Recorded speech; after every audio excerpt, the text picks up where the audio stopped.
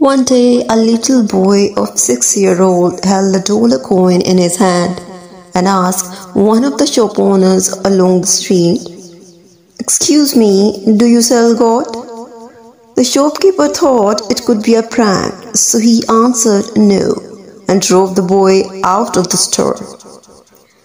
Throughout the day, the little boy went in and out of the countless stores asking to buy God. Day turned to night, and the stubborn little boy walked into the 69th store of the day and asked the shopkeeper, "Excuse me, sir, do you sell God here?" The owner, who was a 60-year-old grandpa with silver hair and kind eyes, smiled and asked the little boy, "Tell me, child, why do you want to buy God?" For the first time, the boy heard someone responding to his question. The little boy shed tears and replied excitedly. He told the shopkeeper that his parents died when he was still a toddler, and his uncle is raising him now. His uncle worked at the construction site. He fell off a scaffolding not too long ago and is now unconscious at the hospital.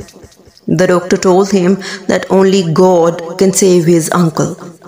The little boy thought that God must be a wonderful thing.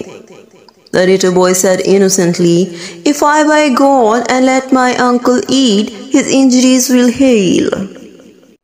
After listening to the boy's narrative, the shopkeeper's eyes looked leery and asked, "How much do you have?" $1, replied the child. "Child, God's price is exactly $1, said the shopkeeper. The shopkeeper took the coin from the little boy and took a bottle of God's kiss from the shelf. He said to the little boy, "Take it, boy. When your uncle drinks this bottle of God, he will get well soon." The little boy was overjoyed. Holding the drink tightly in his arms, he ran quickly to the hospital. As soon as he entered the ward, he shouted happily to his uncle, "Uncle, I bought God back and you will get well soon." The next day, a medical team consisting of world's top medical experts took a special plane to the small city and went straight to the hospital where the little boy's uncle was. They did a thorough examination of his uncle's injury. Soon the little boy's uncle was cured. When the little boy's uncle was discharged from the hospital, he almost passed out when he saw the medical bill. However, the hospital quickly dispelled his doubts and said that an elderly rich man had already paid the bill.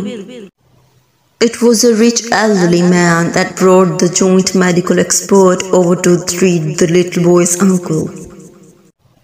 The little boy's uncle got excited and immediately went to the grocery store with the little boy to thank the shopkeeper. When they got to the store, the clerk told them that his boss has already left for a holiday. The clerk also told them that they not worry too much about the medical expenses and handed a letter written by the billionaire to the little boy's uncle. The little boy's uncle tore open the letter and read, "Young man, you do not need to thank me. All the expenses have been paid by your nephew. I wanted to tell you that you are a lucky man to have such a good nephew to save you." He brought $1 and went into every store he sees to buy God. He was the person that saved you. If you found this video valuable, do share, like and comment below. Thanks for watching.